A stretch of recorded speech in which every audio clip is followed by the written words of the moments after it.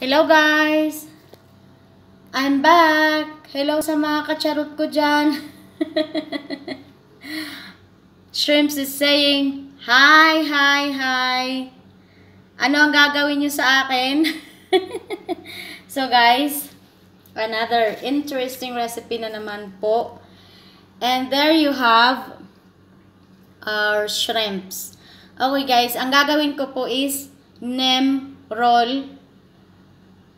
Kung tayo ay mayroong spring rolls, lumpiang Shanghai, and for today's recipe is Vietnamese roll, nem roll. And here is our ingredients. Shrimps. Nabalatan na po siya at wala na po siyang ulo. And here's our freshly chopped coriander. Napakabango po guys ng coriander. It will burst in your mouth. Yung aroma po niya, yung taste po niya, napaka-refreshing, napaka-tasty, napakalinamnam po guys. And ito po yung wrapper ng ating roll, ng ating lumpia. Vietnamese rice paper. And we have here shredded ginger, fresh ginger, shredded shredded cabbage, repolyo po guys, carrots, spring onion, and sesame oil, salt, and sweet chili sauce para po sa sausawan natin mamaya guys. And here we have our Philippine bihon, product of the Philippines. Para lang po tayo magpapansit guys. So, let's start up. Let's put the fire on. And then, maglagay lang po tayo guys ng about 2 tablespoon or less. Konti lang po yan guys. Kasi maglalagay po ako ng mga 1 teaspoon ng sesame oil. So, kapag mainit na po yung kawali and mantika, igigisa na po natin ang ating ingredients. First up is, wait, until it's hot. And nga po pala guys, yung bihon po, etong bihon po natin, binabad ko po siya guys sa tubig. Okay? And we continue our cooking. First up is ginger.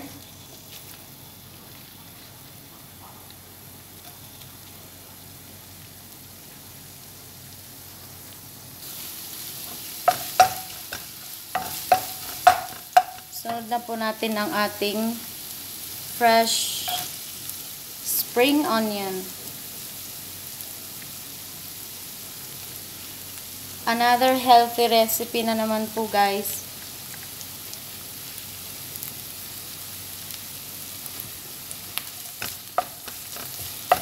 Para lang po tayong nasa land of Asia ngayon guys. Kasi we have our Vietnamese roll. Our noodles is from Philippines. And our sweet chili sauce, let's check it out. From where? All the way from Thailand guys. It's from Thailand. And for sure yung sesame oil natin kasi they are the same brand. Exotic food, I guess. Yeah, from Thailand din po guys. There. Produced in Thailand. So, next up is our shrimps. Look at that guys. Shrimps. Yummy. I love shrimps.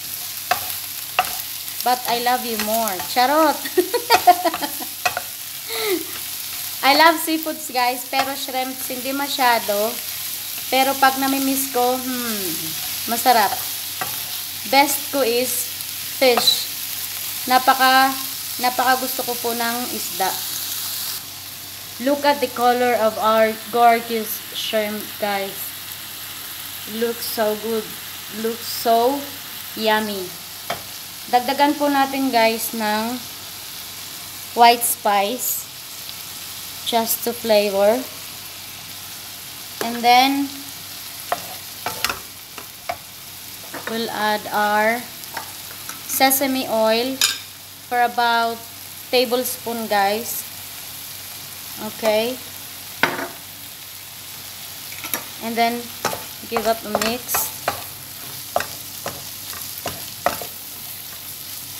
And isusunod na po natin guys ang ating cabbage and carrots.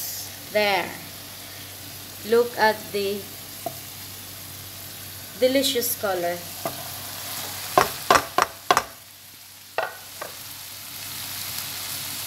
Para lang po tayong nagpapansit guys for this recipe, but you will see later what will be the next move for this Nem Roll Vietnamese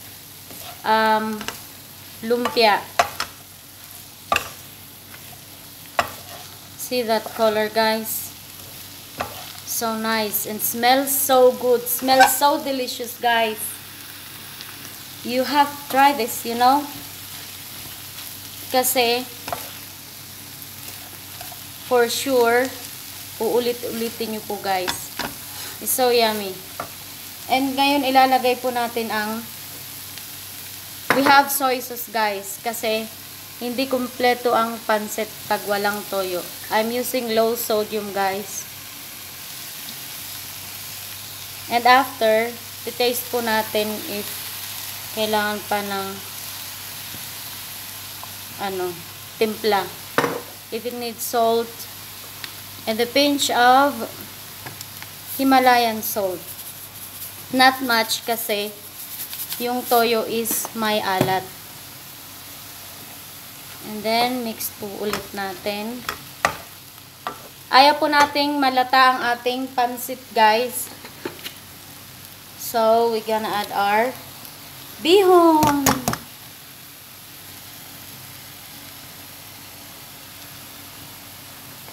So, this is it, pansit. Okay, wait nyo lang po guys, ang next move natin, okay? So guys, ready na po ang ating nem mixture. Ilalagay ko na po, we will put off the fire, and then ilalagay na po natin ang ating fresh coriander.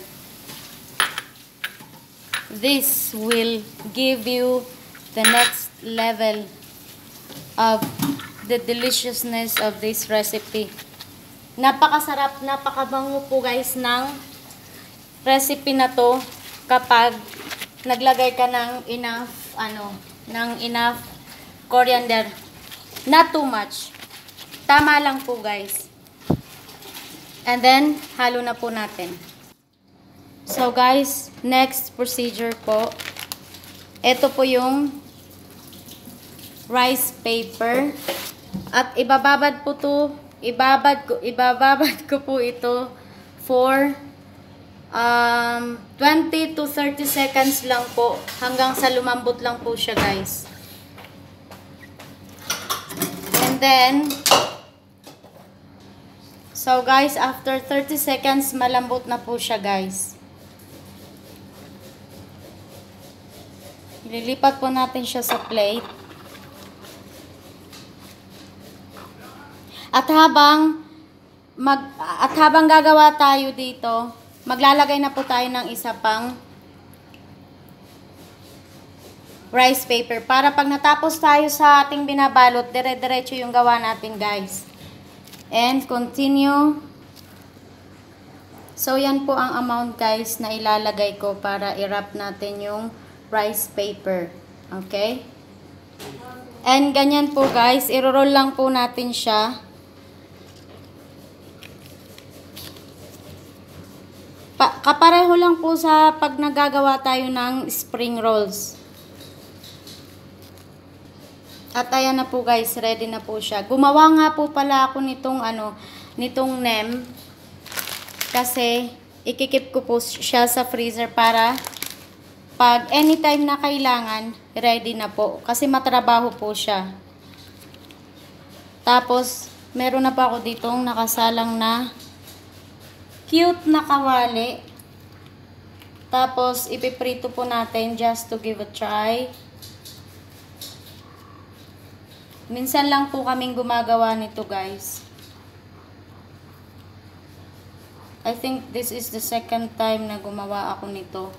Nire-request po to kasi ni Boshing. So, we'll wait kapag mainit na yung mantika. So, mainit na po guys ang mantika. Let's drop our nem.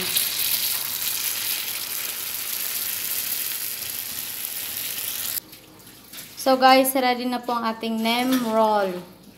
Crunchy nem roll. Charam! Ayan na po guys, lalagyan na po natin siya ng sauce. Taste. So, tigin. Nakalagay po siya sa dahon ng or lettuce or iceberg. Pwede din po guys. Para pag kinain po natin yung hot nem roll, Vietnamese spring rolls is magko-cool down po yung hotness ng ating roll. So, enjoy po guys. Thanks subscribers. Thanks viewers. Bye po.